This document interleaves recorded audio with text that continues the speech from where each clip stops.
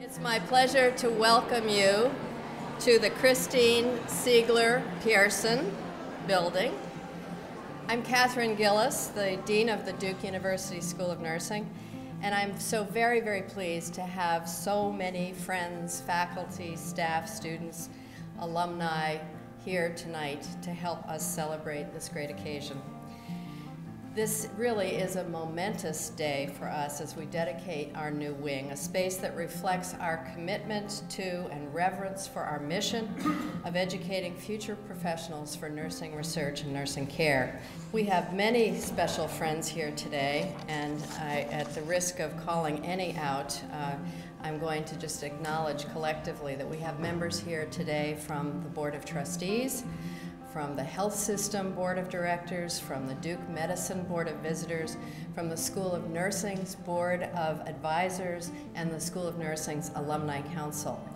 Christine Siegler Pearson and her son Andrew are both here. We're so happy to have you with us. At this time, it's my pleasure to welcome the president of Duke University and my longtime friend, Dick Brodhead. When I first made the acquaintance of this school, so that was in January of 2004, it had lots to recommend it, very intelligent people, totally dedicated to their mission, a very clear sense of the importance that nursing would have in the future world. But at the same time, there were certain things holding people back, as you remember, for instance, the lack of a proper building to exist in. So I thought, well, gee, maybe over time this problem can be ameliorated. And I remember nursing didn't have a building at that point. It didn't have a plan for a building, and it didn't have a promise for a building, and it did not have the funding for a building.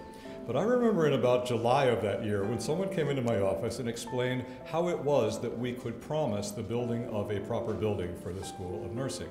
And lo and behold, about 4 months later, I saw a plan for it, and then I came to the groundbreaking for it, and then I came to the dedication for it. Doesn't it seem like yesterday that the unimaginable, the absolute limit of human possibility had been reached? As Catherine said, that I believe that it's people much more than buildings that define a school stature. So I do believe that with such a building, we have a magnificent, prominently located nursing campus, and that does make a statement, important at Duke, but also nationally and globally, about how nurses are so important in health and medicine. They've grown in scope, they've grown in importance, and I think they've grown in every way that you can imagine in helping us solving the problem of the healthcare challenges. I am honored to be able to speak on behalf of the 120 staff members currently working at the School of Nursing. I work in the Office of Admissions, and I believe that we are the most fortunate of all of the team members here. On a daily basis, we have the privilege of walking prospective students through these very halls. We get to showcase all of the opportunities that will be offered to them as students while they are here. And we get to show them the beauty and the amazing state-of-the-art labs and classrooms that are in this facility.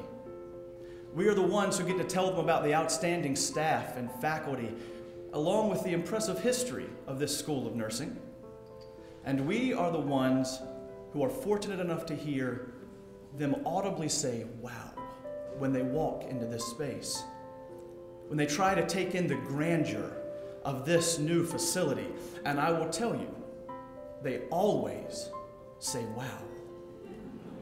We are excited about the expansion of our excellent facilities. The new wing will allow us to continue to explore new ways of teaching, from simulation centers with debriefing rooms to innovative classrooms designed for interactive learning. This building facilitates the ability of our excellent faculty and staff to accomplish our mission to create a center of excellence for the advancement of nursing science, the promotion of clinical scholarship, and the education of clinical leaders, advanced practitioners, and researchers. The community here at Doosan is proud to have worked with Dean Gillis. She has a steadfast commitment to excellence in nursing education, research, and care. Ours is the practice and the science that assists people to manage their health or illness and to act on their behalf when they cannot. In doing so, ours is a profession that ably represents Duke's commitment to knowledge in the service of society. And to that I say, Go Doosan, go Duke.